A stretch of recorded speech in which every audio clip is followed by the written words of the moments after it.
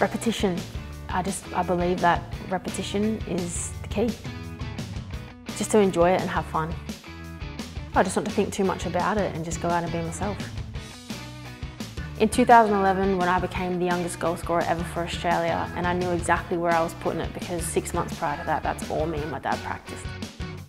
Sam Kerr. The drag. So for those of you who don't know what that is, it's basically when you get the ball and you drag it past your opponent.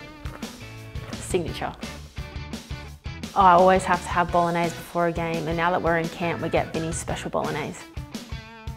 Spending time with the family, going for coffee, walks along the beach, and obviously when I get to come back to Newcastle.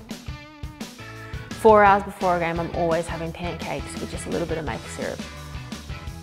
Oh, my goal celebration. I mean, I don't score many goals, but when I do, I just usually just do the aeroplane, like, because I'm so relieved and I'm just so happy we scored.